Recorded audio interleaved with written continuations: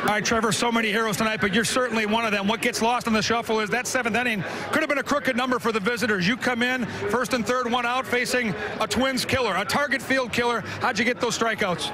Well, I was pitching for a ground ball at first, and then once I got ahead, we were trying to get him to chase below the zone, and luckily we did. For you now, it's 10 appearances in a row, 1 run, 5 hits. It's incredible what you're doing. What is working for you on that mound right now so well?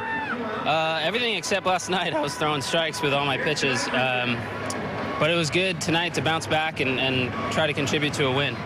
What's it like to be in that dugout, knowing what's at stake right now, and to see Buxton hit that ball and to have that type of celebration?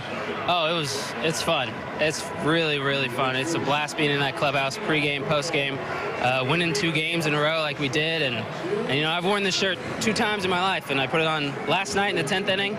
We walked off, and I said, all right, I'm going to put it on again in the 10th inning. And we walked off again, so. You're going to wash it? I know you're going to wear it tomorrow for Friday night's game for Big Sexy, but is it going to be washed? Yes, I'll wash it. Congratulations. So fun to watch all you young guys play so well when it matters most. Thank you very much. Trevor Hildenberger, guys, 3 big strikeouts at crunch time. This kid's on fire. The team right now feeling pretty good, too.